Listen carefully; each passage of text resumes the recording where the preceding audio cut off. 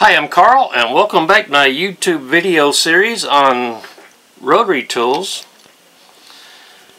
And we have this cheap little Drill Master Harbor Freight rotary tool here.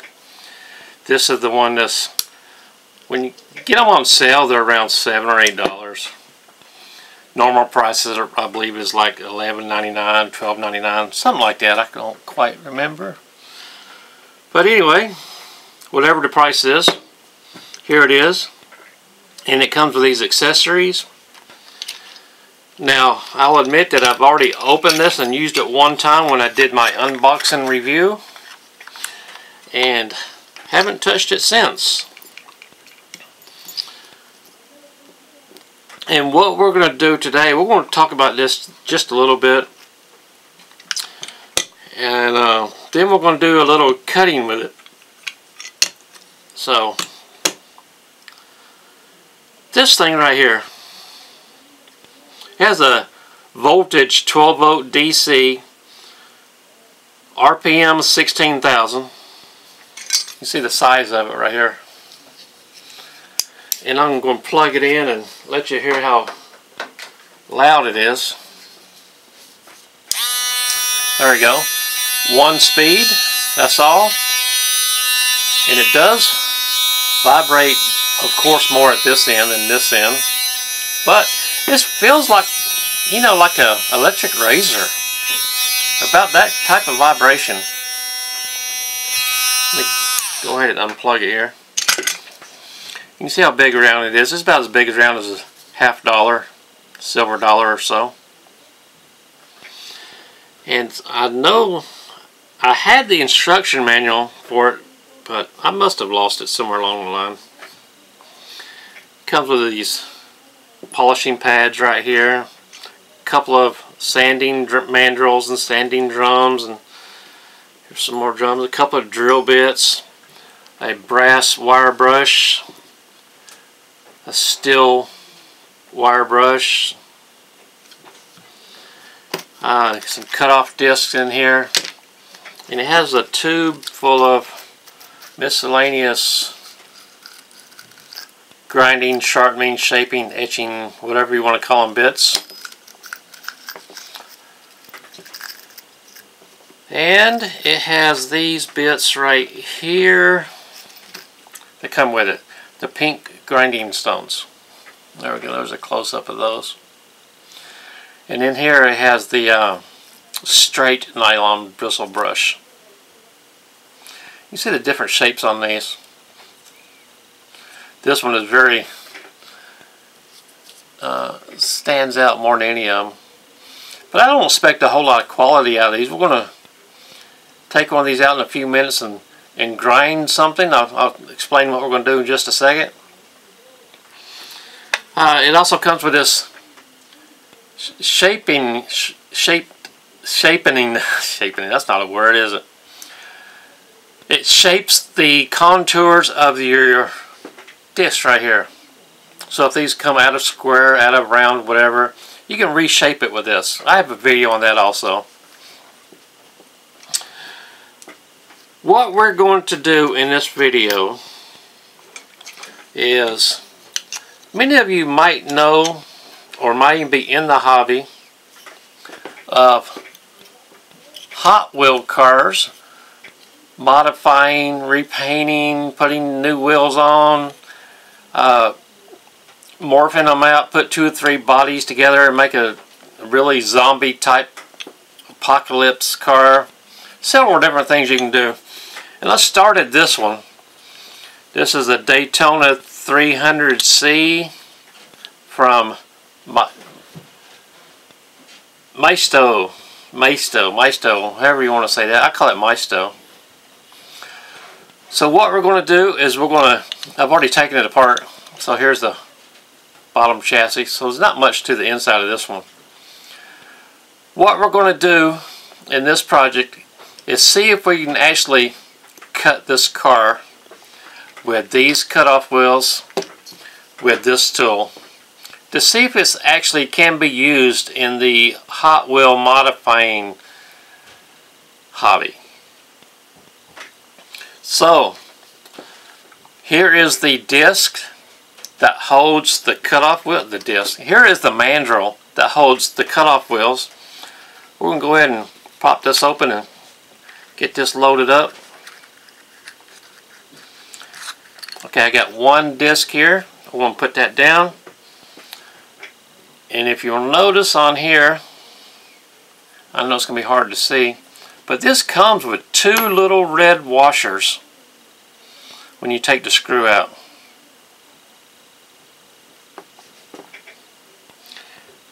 For me, it's kind of hard to keep a hold of. So there's a red washer on the screw and a red washer in the palm of my hand. So we're going to make sure we're loading this right. Okay, the red washer, I have the cutting disc. Putting this other red washer on.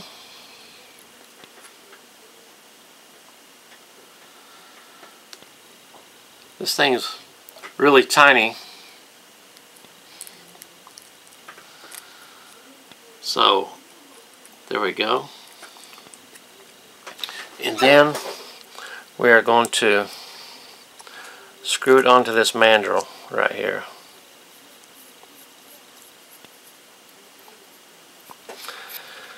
And I'm holding it hand tight right now. So I'm going to tighten that up. You'll see you have the washer on this side and the washer on this side. Now I'm stressing this just to show you that I'm doing it the correct way of loading this up. Okay, here's the tool itself. I'm going to load it into the proper size collet, which was already installed in here. Going to push down this lock button. There we go, here's that. I'm going to turn this tightening nut right here. There we go. Let me put on my, always wear your safety glasses when you're working with a rotary tool. Now, does it bug you? I don't know why it bugs me when people call every rotary tool a Dremel. I know it's not really a big deal, but I don't know. It's just something that gets under my skin when people call this a Dremel. People call the Hyper Tough, they call that a Dremel. Dremel's a brand name. It's not the actual type of tool. So these are rotary tools, and this is Drill Master rotary tool. Okay, going to go ahead and plug this in. Turn this on. There we go. What we're going to do with this first part of this project is we're going to cut the top off of this. Let me zoom in a little bit. There we go. We're going to see how long it takes to cut the top off of this car by cutting this right here and this right here. We're going to do this live feed, and I'm not going to speed up the cutting in the video. So, I mean, in the editing, we're not going to speed it up. This is going to be actual live speed. Here we go. We'll start right here.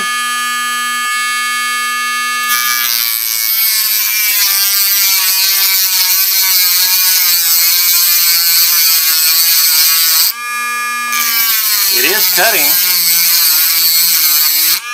Come back this way a little bit.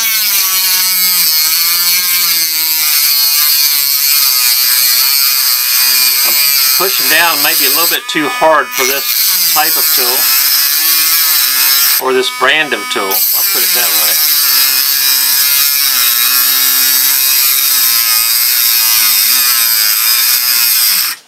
Whoops, bogged down right there. There we go. I've cut through there, and let's go ahead and cut this one.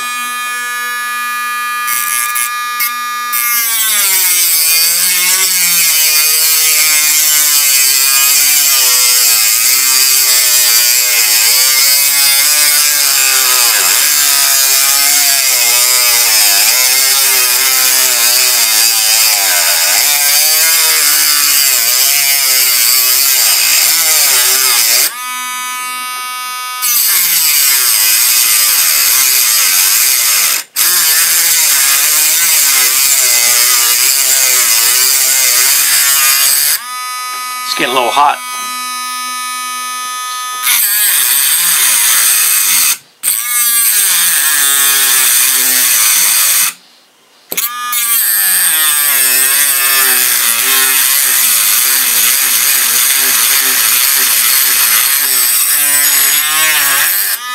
Okay, you can see how long that took. So I'll cut through both of these posts. And now, I'm not going to use this card for anything else. I'm just going to cut this whole top off right here.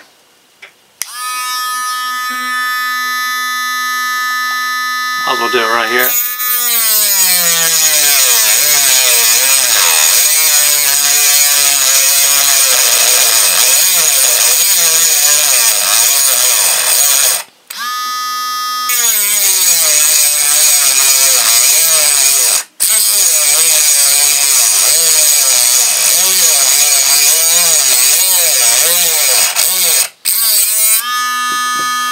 One more pillar.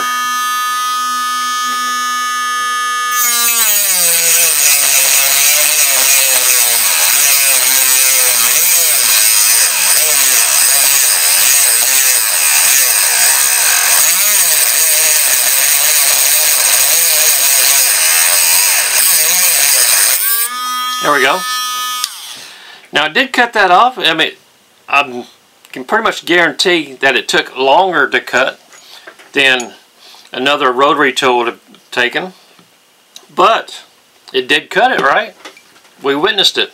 So I'm going to, let's do this. Let's see how much of that disc was eaten up during that process. There we go. Here's the difference. So as you can tell, not much of that disc was eaten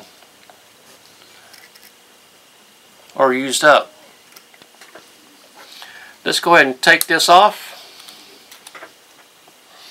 Get this wire bristle brush. Tighten it down. Whoops. This one's going to take a different mandrel. So let's unscrew this. Not a different mandrel, a different collet. So let's find the collet that's going to fit this one. Possibly this one. Let's see if that works, or if one of these other ones will work best. Let's use this one right here. So we're going to put this collet into here. Put on the locking nut. I'm leaving it zoomed in so you'll know that no trickery trying to be done here. Okay. Now, will this wire brush be strong enough to take off some of this primer that's on here? Let's give that a shot and see what happens.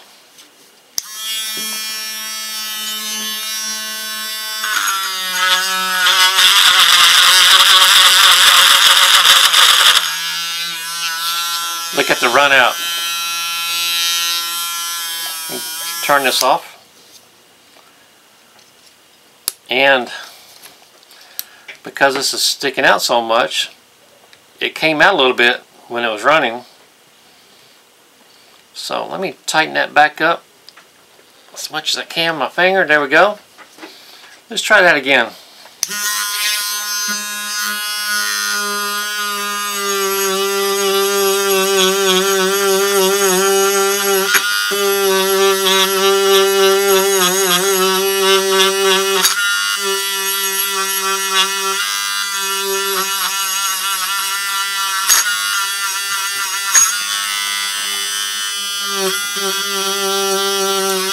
So as you can see, it is taking off this primer with no issues at all. And again, you can see the run out on this tool, on this accessory. Not ideal, and the longer it runs, the more vibration it gets. Okay, so we know that will work. So the final test we're going to do on this is we're going to take one of these bits. This is, grab one of them that's squared off on the end. Let's see here. Look at this one. This one's supposed to be, there we go, diamond coated. I don't think it has any coating on there. I think it's just smooth metal, stainless steel.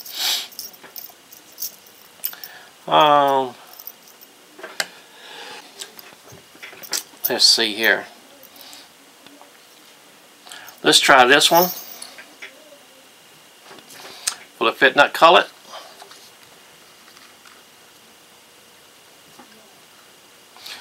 There we go. It does fit in this collet, and we're going to tighten this thing up as much as we can. And with this, we're going to see if we can possibly smooth this out a little bit. There's a sharp edge right here. I'm not expecting this to do much, but we're going to try it anyway.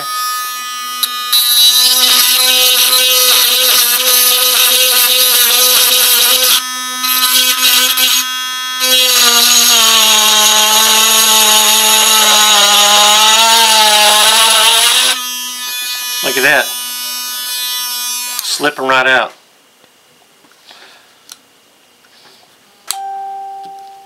Loosen that up. It's not being held too well in that mandrel. I keep saying mandrel. In that collet. And that's the collet that is supposed to match up to it. Yep. This is the closest one. Let me try that again. Push it in all the way and bring it out just a little bit, 1/16 of an inch or so. Tighten that back up.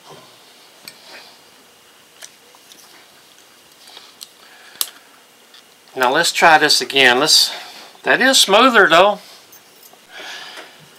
Sorry about that, folks. My SD card became full and shut off, and I had to put a new card in. So I was showing that this can grind. Barely. I don't think there's any diamond left on here. Let me see if I can find another one in the stack here and use it instead. Okay, I'm going to use this one right here. Take this one out, which is basically useless now. So I might as well just go ahead and toss it before it gets mixed up with anything else. Okay, this is the one that we just used. Yep, that's perfectly smooth. Garbage. Okay. Let's see if we can finish smoothing this out. Well, let's go to this side now. This little... Well, see this door handle? Let's see. See the door handle?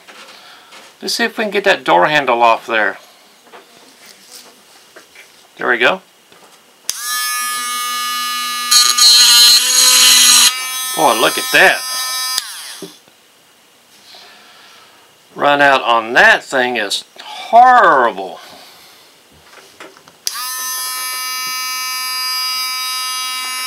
Give this a shot again.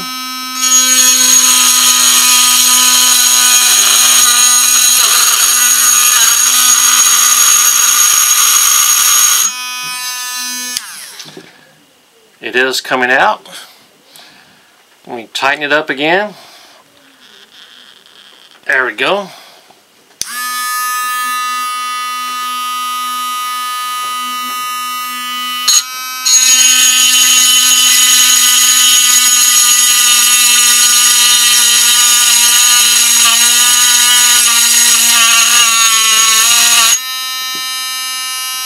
It is working, but it's not working great. Let's see here.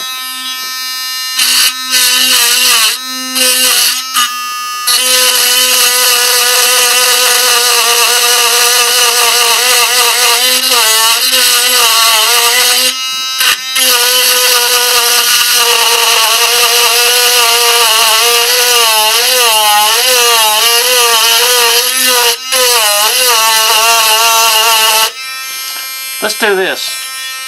See the door, where the doors are right there, the line? Let's see here.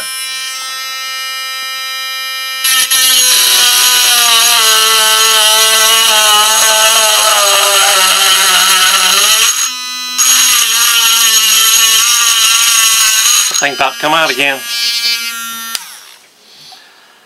Okay.